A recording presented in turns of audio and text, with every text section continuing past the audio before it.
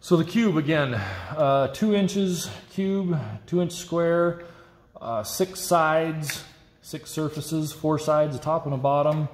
The first line we do is going to be 3 inches up. So I'm going to set my ruler. You can do it backwards this way. I'm going to put my ruler at 3 and go to 0, remembering that 0 is not the edge of the ruler. So again, the rule for marking lines is mark 2 arrows, scratch a line. So I'm going to come down here, do the same thing. I'm going to scratch my line, put my pencil on that point right there, line up the other point, and draw that line. I'm going to go all the way across. I'm going to measure twice, so I only have to cut once. Set my ruler back on there, double check it, looks pretty good. Now you don't have to use your ruler this way. You could have used your ruler this way, and then you have 0 and you're going up to 3. You could even start at 4. 4 plus 3 is 7, so you could have marked your arrow at 7 inches. We just needed to go 3 inches. Now, once again, from here to here is 3 inches. Only the first line is 3 inches. The rest of the lines we're going to be making are 2 inches. You'll see why in a few minutes. I'm going to do the same process, but from this line, I'm going to go 2 inches. I'm going to measure up, mark my 2 arrows, scratch a line. So I'll do it this way this time. I'm going to start at 0.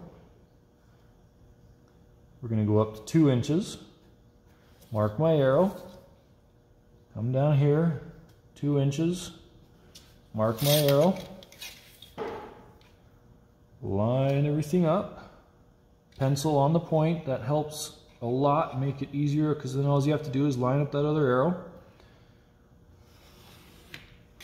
All right, measure twice, so we only have to cut once.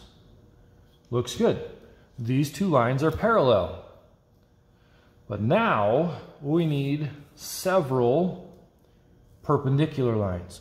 Lucky for us, this piece of paper is square. It's not a square, but it is square. Square meaning each corner on this paper is 90 degrees.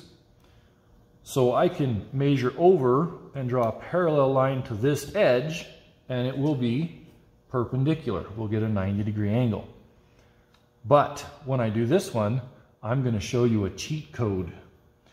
So here comes the cheat code, the life hack.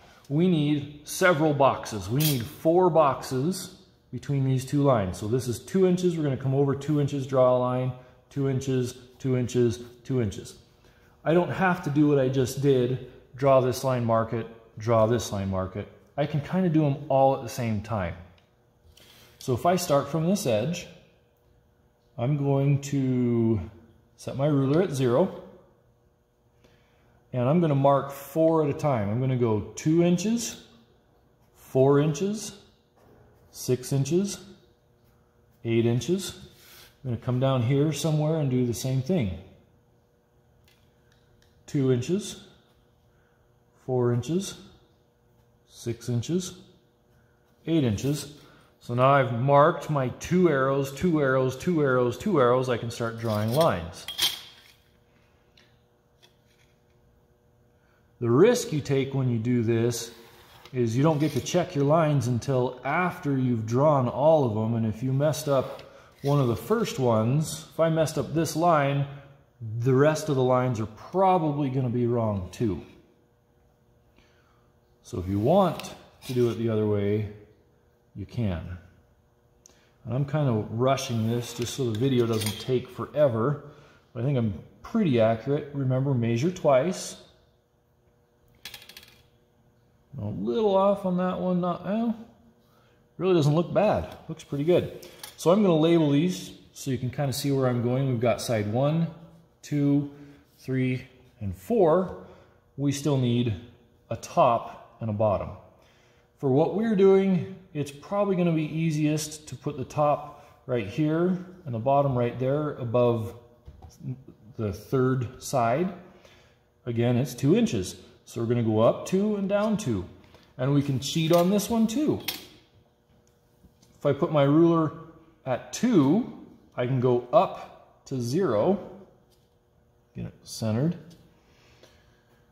and down to 6. I do that twice.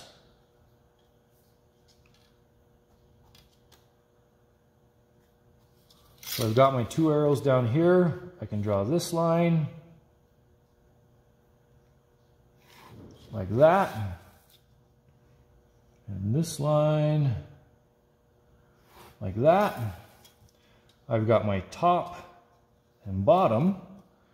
Measure twice, double check it, set your ruler back on there, measure it, make sure it's accurate. So we've got our basic shape, but we still need our tabs.